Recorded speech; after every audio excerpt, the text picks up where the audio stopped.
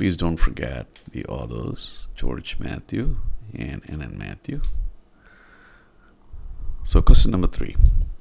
For this particular problem, you have M1 on the left, M2 on the right, and let's assume that M1 is much greater than M2.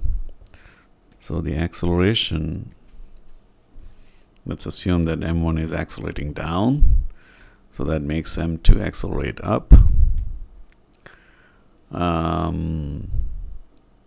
Massless pulley, inextensible strings, massless strings as well.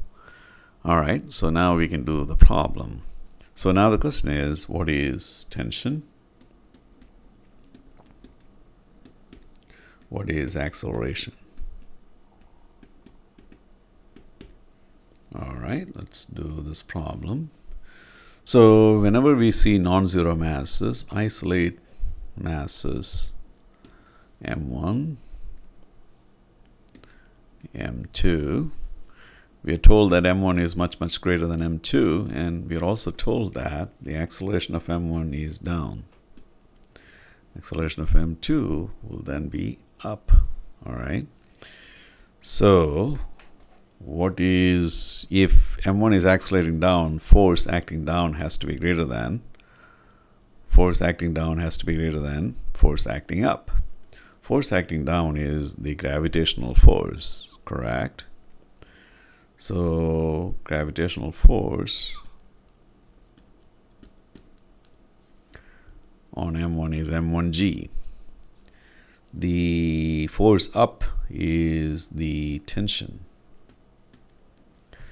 All right, for mass M2, you have the same tension, and M2G is now gravitational force. Now remember, M2 is accelerating up, so tension has to be greater than gravitational force. So we draw a very small arrow here, M2G. So the gravitational force on M2 is M2G. All right, so we have isolated masses. We looked at the forces acting on the masses, and now we are ready to write the equation of motion. So what is the equation of motion for M1? Gravitational force is stronger than tension. Net force is M1A. So we say M1G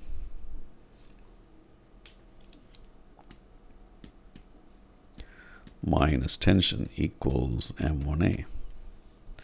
For mass M2, it is accelerating up, so force up has to be greater than force down. So tension, net force equals MA. So tension minus M2G equals M2A. All right, so let's go to the next page. So we have M1G minus tension equals gravitational force minus tension equals net force.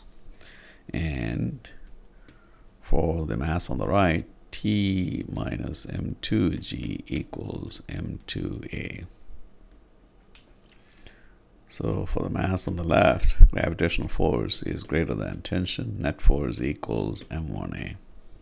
For the mass on the right, tension is greater than the gravitational force, and net force equals mass times acceleration. So now you add and you get M1G minus T plus T minus M2G equals M1A plus M2A. So this is M1G minus M2G plus T and minus T cancels out equals M1A plus M2A. G is common, so G times M1 minus M2 equals A is common on the right side, so A times M1 plus M2. Let's go to the next page. G times M1 minus M2 equals A times M1 plus M2. So what is, divide both sides by M1 plus M2.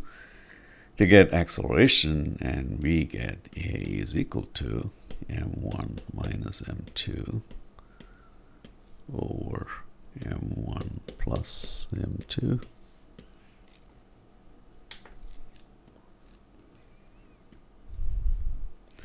times g.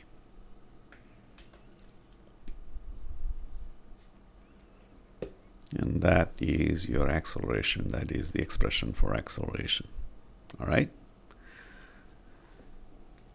This is George Mathew signing off, and I say thank you and good luck.